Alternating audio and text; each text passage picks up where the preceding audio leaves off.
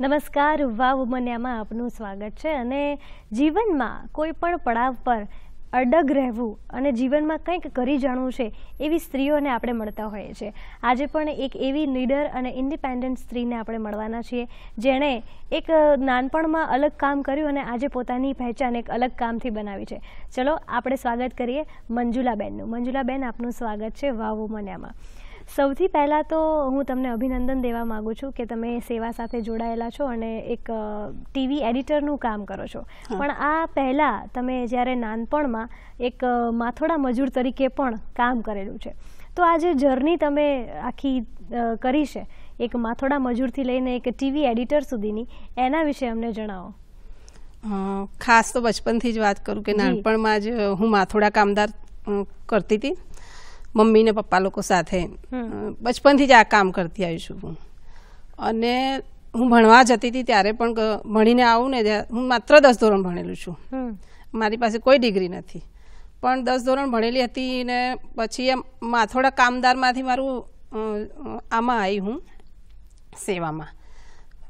તો મને એવું હતું જ, મમ્મીની સાથે હું મમ્મી સેવામાં અને મારા ફઈ સેવામાં જોડાયેલા જ હતા. અચ્છા. તો એ લોકોની સાથે હું સેવા બેંકમાં આવેલી અને બધા મારા સિનિયર લોકો હતા, એ લોકોને હું શૂટિંગ કરતા જોયેલા. ત્યારે મને એવું થયું કે આ કામ કરવું છે મારે. બસ એ ઠાણી લીધું હતું કે આ શીખવું જ છે. તો પછી મેં કીધું કેવી રીતે શીખાશે. પછી અમારા ત્યાં યુનિયનમાં એક ઉર્મિલાબેન સિંધે છે જે દર મહિને મિટિંગ કરવા આવે, એરિયા મિટિંગ હોય ને મારી માથોડાની, એમાં હું લખું. તો મને કે આ હોશિયાર છોકરી લાગે છે, તું લખ ને રિપોર્ટ. તો હું લખું બેઠી. પછી એ રિપોર્ટ લખતા એટલે ભાઈ એક દિવસ હું જતી હતી, મારું માથેમાં ઉચકેલું જ હતું માથોડા કામનું, અને રસ્તામાં મળ્યા મને. તો કે તાર સેવામાં જોડાવું છે. મેં શું કરવાનું? તો કે વિડીયો શૂટિંગનું કામ કરવાનું. મેં કીધું એમાં શું હોય પાછું? તો મેં કીધું સારું ચલો ને શીખીશ. તો પછી મને કે સારું અરજી લખ. તો મને ઊભા અરજી લખાઈ ત્યાં ઊભા. પછી મેં મારે કોને આપવા જવાનું? તો કે સેવામાં તું આપી આવજે ને. તો હું સેવામાં આપવા ગઈ. પછી ત્યાં બધી છોકરીઓને બોલાવવામાં આવી. બહુ બધી છોકરીઓ હતી ત્યારે, BCom BA બધી સારા ઘરની બી છોકરીઓ હતી. એવું નહોતું કે હું એકલી હતી, ઘણી બધી છોકરીઓ. એમાં પછી મને એમ થાય કે આટલું બધું ભણેલી છોકરીઓ, મારું 10 ધોરણ ભણેલું ક્યાં કામ લાગવાનું? ત્યારે હું બહુ હતાશ હતી કે હશે મારા નસીબમાં તો ઠીક છે. પણ પછી અમારા ઇન્ટરવ્યુમાં ત્યારે ઈલાબેન ભટ્ટ પોતે હતા ઇન્ટરવ્યુ લેવામાં, નમ્રતાબેન હતા, પછી રાજેશ ભટ્ટ કરીને, પછી નીલમ દવે, આ બધાએ મારું ઇન્ટરવ્યુ લીધું. પછી ત્યારે પૂછવામાં આવ્યું તો પહેલાં ખબર દૂરદર્શન ઉપર હમ લોગ સિરિયલ આવતી, ઉડાન આવતી હતી, એ બધી સિરિયલો મેં બહુ જોતા. એમાં બધું પ્રોત્સાહન જેવી જ વસ્તુ હતી કે હમ લોગ બી સિરિયલ સામાજિક ઘર ઉપર ને એમની હતી, ને ઉડાન બી બહુ સરસ સિરિયલ હતી જે ઇન્સ્પેક્ટર બને છે. ત્યાં તો મને થોડું ઘણું યાદ છે કે ઇન્સ્પેક્ટર બને છે ને કંઈક બને છે ને પપ્પાનું નામ રોશન કરે છે. તેની બધી ચર્ચા કરી. પછી ઈલાબેન ભટ્ટે કીધું તું આ કામ શીખીશ? તો મેં કીધું હા શીખીશ ને. પછી અમે લોકોને ટ્રેનિંગ આપવામાં આવી. તેમાં બધા સાધનો મૂકી હતા, બીટા કે યુમેટિક. ત્યાં તો પહેલાં તમને ખબર હોય તો ડેક હતું. એ ડેકમાં પછી વાયર લગાવવાનો, 14 પિનનો કેબલ લગાવવાનો, પછી ઓડિયોનો કેબલ લગાવવાનો, આ બધું લગાવ્યું. પછી મને કે ઉચક. પછી મેં ઉચક્યું. તો મેં તો આ તો કંઈ જ નથી, આ તો આનાથી બી વધારે માથે ઉચકીને જાઉં છું બેન. પછી એ વખતે અમને લોકોને શીખવાડવામાં આવ્યું કે શૂટિંગ કેવી રીતે થાય, શોર્ટ કેવી રીતે લેવાનું, ક્લોઝઅપ શું કહેવાય, મીડિયમ શોર્ટ શું કહેવાય, એ બધું હું શીખી. એ શીખીને પછી ધીરે ધીરે તો બીટા કેમાં આવ્યું, યુમેટિક આવ્યું, નવા સાધનો આવતા ગયા. હું બધા શીખતી ગઈ છું. અને ત્યાર પછી linear editing, non linear editing, computerise, એની વાત કરું તો એ શીખતી હતી. એકવાર મારાથી પ્રોજેક્ટ આખો ઉડી ગયો. અરે બાપરે. તો હું તો એટલી બધી રડી પડી, હા શું થઈ ગયું મારાથી. પછી એ વખતે હું પ્રેગ્નન્ટ હતી, એટલે પછી એ વખતે થોડો ટાઈમ હું બ્રેક લઈ લીધો. મારો ટાઈમ આવી ગયો તો ડૉક્ટરે કીધું તમે રજા લઈને ઘરે સૂઈ જાઓ. સારું. એ પ્રોજેક્ટમાં આખો ઉડી તો ગયો, પણ મને લાવવાનું કહી હતી બીજા બધા. હું બી ટેન્શનમાં જ હતી અને રડી પડી કે મારાથી આટલી મોટી ભૂલ થઈ ગઈ છે. એટલું બધું રડી. પછી ટેકનિશિયનને બોલાયા. પછી એ લોકો મેં કીધું ટેકનિશિયન તો આવ્યા તો થોડા ટાઈમ હું રહી. પછી હું ગઈ, ટેકનિશિયન આવ્યા અને પછી પૂછ્યું કે આને કેવી રીતે કરવાનું, શું કરાય.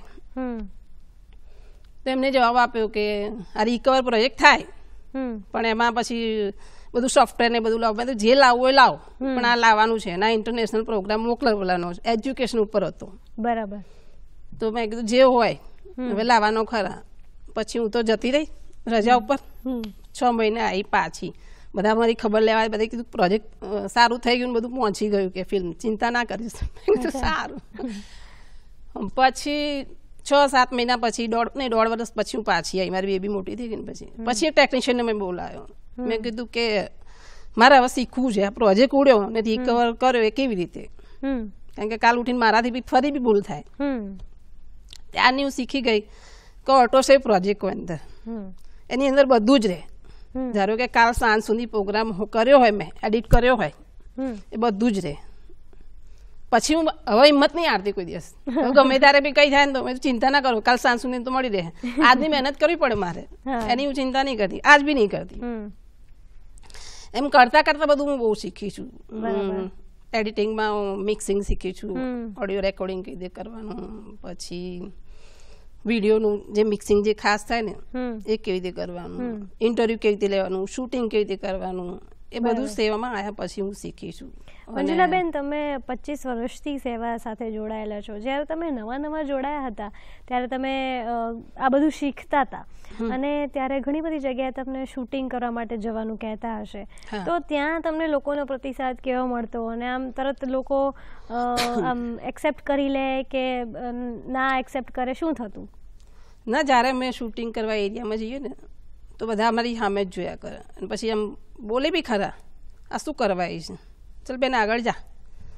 ત્યારે અમે એમને સમજાવીએ કે આ શૂટિંગ કરવા આવ્યા પણ તમારા જેવી બહેનોનું જ છે, તમે કંઈ બોલશો અને તમારી વાત કરશો તો કંઈક સંસ્થા કરશે. અમે શ્રમજીવી બહેનોની સંસ્થામાં આવીએ છીએ એટલે પછી વાત કરે કે હા તો સેવામાંથી છે, એટલે પછી વાત કરે બધી એમની પોતાની. અને અમે પણ એવા બેસી જઈએ એમની જોડે કે અમે કંઈ પ્રોફેશનલ નથી, એમના પણ ઉપર લાવીએ ને તો બહેનો ઓટોમેટિક પોતાની વાત કરતી થઈ જાય. બેસી એમની જોડે વાતો કરીએ, પછી કહીએ કે હવે તમારું શૂટિંગ કરવા આવીએ ફરી, જો પહેલી વાર ના કરવા દે તો ફરી જઈએ, એવું કંઈ નહીં તરત કરવા દે. ઘણી ગાળો બી બોલે કે જા નીકળ હોય, શું કરવા આવીશ, એવા પણ અનુભવ છે અમારા. ઘણા લોકોએ મને બગાડી દીધા છે, ગાળો પણ ખાધી છે સેવામાં અમે લોકોએ, પણ અમે લોકો પાછા નહીં પડતા કે ના ભલે ને બોલતા, બહેનોની આદત છે બોલે, પણ એને જો સમજ શક્તિ ને સમજ આપીશું અમે લોકો તો જ એ કંઈક કરશે, નહીં તો એ કશું નહીં કરી શકવાની.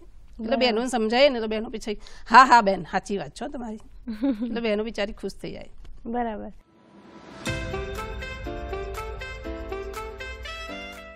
જ્યારે તમે સેવામાં જોડાયા ત્યારે તમે એકદમ નાના હતા, તો તમારા મમ્મી પપ્પા જે છે એ હેડ લોડરનું કામ કરતા હતા અને તમે પણ એમને મદદ કરતા હતા. તો જ્યારે પહેલી વાર તમે તમારા મમ્મી પપ્પાને કહ્યું કે ભાઈ મને અહીંયા જવું છે અને મને શીખવું છે અને મને નોકરી મળે એમ છે, તો ત્યારે તમારા મમ્મી પપ્પાનો પ્રતિસાદ કેવો હતો? પહેલી વાર તો મારા પપ્પાએ ના જ પાડી, ના જવાય.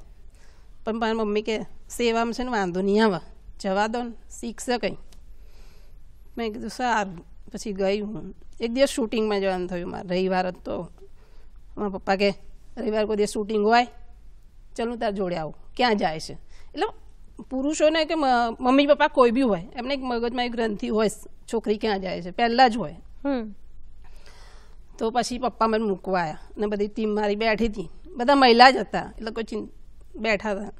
તો પછી કે હા તાર મેડમને બધા છે. મેં કીધું હા. પછી બધાને જોયા ને તો ચૂપ થઈ ગયા, સારું જા કે પછી જવા દીધી. બરાબર. અને બીજી વસ્તુ એ ખાસ કે જો ઘરમાંથી સપોર્ટ મળતો હોય ને તો સ્ત્રી આગળ નીકળશે. જો ઘરમાં સપોર્ટ નહીં મળે ને તો સ્ત્રીનું નીકળવું બહુ મુશ્કેલ છે, કારણ કે હસબન્ડ હોય કે મમ્મી પપ્પા હોય કે કોઈ પણ હોય, જ્યારે ફેમિલી કુટુંબમાં રહેતા હોય તો દેરાણી જેઠાણી બી હોય, જો પેલી રસોઈ કરી નાખશે તો કે તું જા તારું કામ બતાય તો થશે કામ, નહીં તો નહીં. બરાબર. અને બીજું એક કહું કે અમારી જે વિડીયો છે એમાં હું કામ કરું છું, અમારું મુખ્ય ધ્યેય શું હોય છે કે બહેનોને જે એરિયામાં જઈને રિપ્લે બતાવવાનું.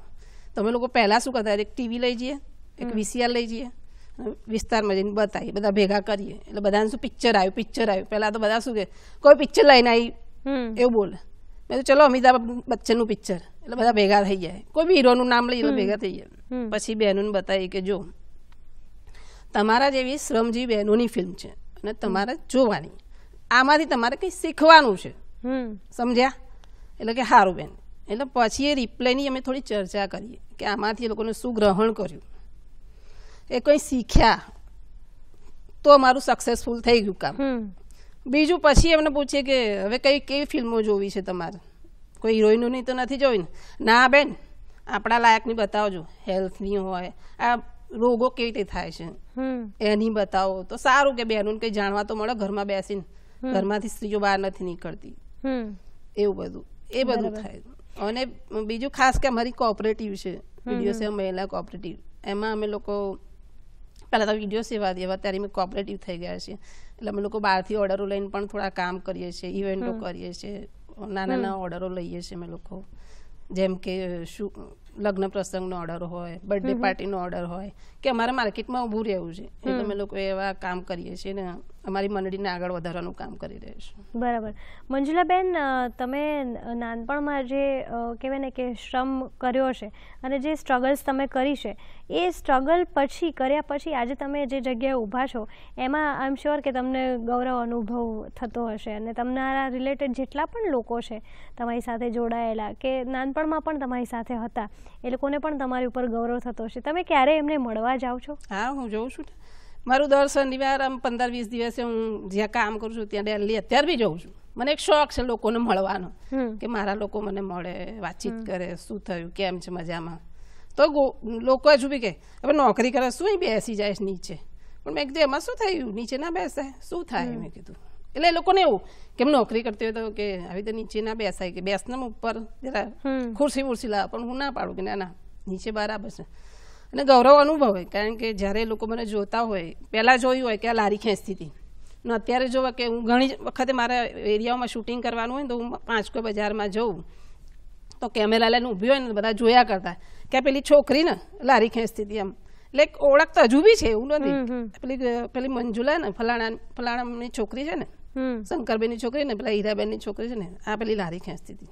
એટલે આજ બી પ્રાઉડ અનુભવ હોય, એવું કંઈ નહીં કે આ કામ કરતી હતી. મારું બી એવું જ છે નેચર હજુ બી, કે ત્યાં જવું તો હું બી નહીં એવું રાખું નહીં લોકો જોડે કે હું નોકરી કરું છું, મારામાં એવું એ બધું હું નથી રાખતી હજુ બી. લોકો મળે તો મને મજા બી આવે કે આટલા પુરાના લોકો, ભલે ઉંમર થઈ ગઈ હોય જે હોય, પણ મળે એટલે કે કેમ છે, મજા આવે ને? મેં કીધું હા, કેવી નોકરી ચાલે? મેં કીધું બસ સરસ, દેવો આયા છીએ તમને બધાને મળવા. બરાબર.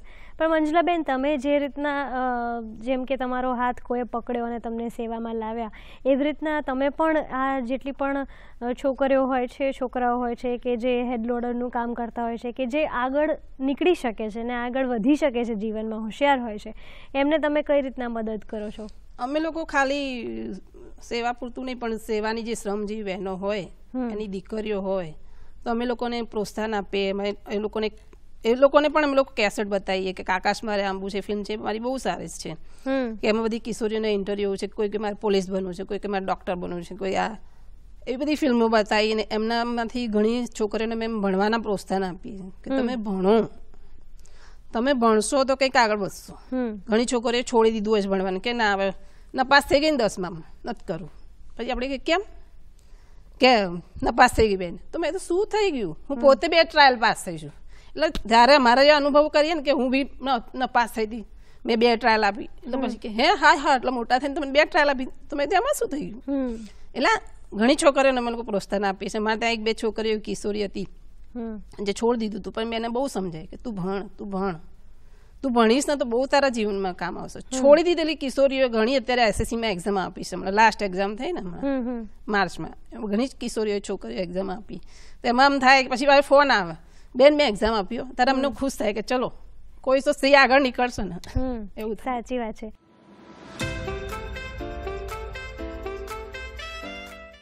મંજુલાબેન, ઘણા બધા સંઘર્ષ એક સ્ત્રી તરીકે આ વિડીયોગ્રાફીમાં પણ કરવા પડતા હોય છે, કે એક પુરુષ જ્યારે જતો હોય અને એક સ્ત્રી જતી હોય તો થોડીક અઘરી વસ્તુ બની જતી હોય છે.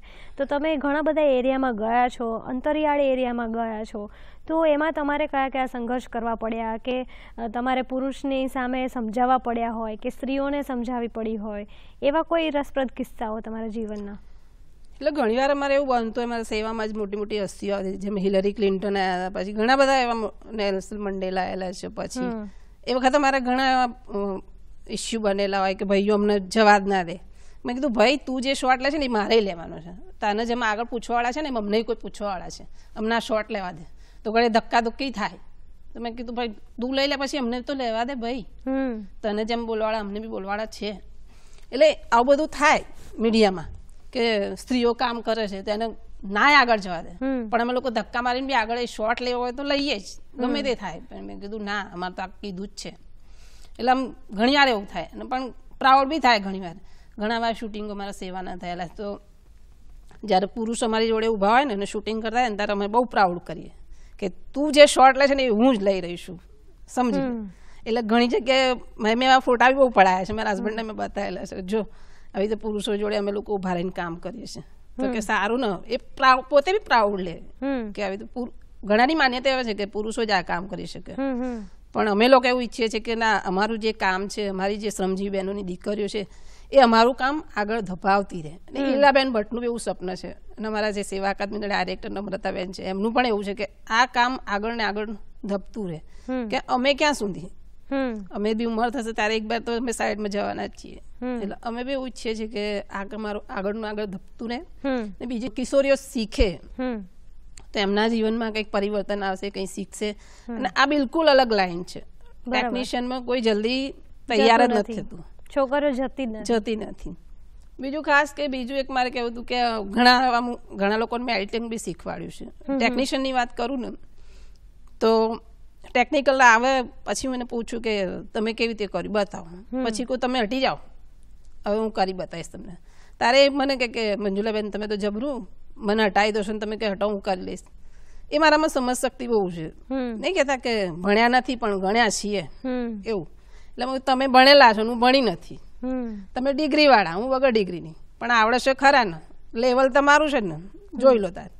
એટલે બહુ હશે કે હા પ્રોફેશનલ જેવા થઈ જાવ તમે. ઘણી વાર બધું થવું પડે. બરાબર. ઘણી વાર અમારે એવું નથી. એડિટિંગમાં હું પહેલાં અમે બહુ બહારથી બધાને બોલાવતા હતા એડિટિંગ કરવા. અત્યારે મેં નથી કોઈને બોલાવતા, હું જ પોતે કરી લઉં છું. બરાબર. કારણ કે સબટાઇટલ કરવાનો હોય, એડિટિંગ કરવાનું હોય તો પહેલાં અમે પૈસા આપીને કરાવતા, કે આવડતું નહોતું ને અમને બધાને. અત્યારે તો હું પોતે શીખી ગઈ, એટલે હું એ પૈસા મારા મંડળીમાં બચાવું કે ના, આપણા પૈસા બહાર ના જવા જોઈએ. બરાબર છે. એટલે એ બધું અમે લોકો કરીએ.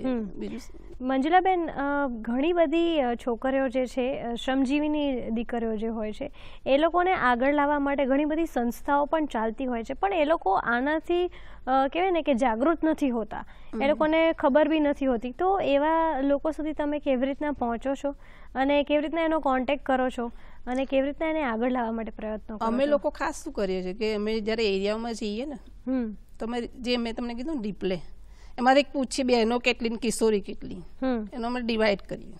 એટલે કિશોરીને પૂછીએ શું કરવું છે તમારે, શું ભણવું છે, એ બધી ચર્ચા કરીએ. બીજું કે અમારે ત્યાં કોમ્પ્યુટર ક્લાસ ચાલે છે, ત્યાં અમે પણ એમને પ્રોત્સાહન કરીએ કે તમે આવો, ત્યાં કોમ્પ્યુટર શીખવા મળે. બેઝિક કોમ્પ્યુટર ભલે ને, MS ઓફિસ ને ટેલી કંઈ શીખવાડે છે અમારે ત્યાં. એમાં નજીવી ફી છે, એટલી બધી છે નહીં, 3 મહિનાની 1000 રૂપિયા સમથિંગ ફી છે. એ લોકોને અમે પ્રોત્સાહન કરી તમે આવો, કંઈ શીખો કોમ્પ્યુટરથી.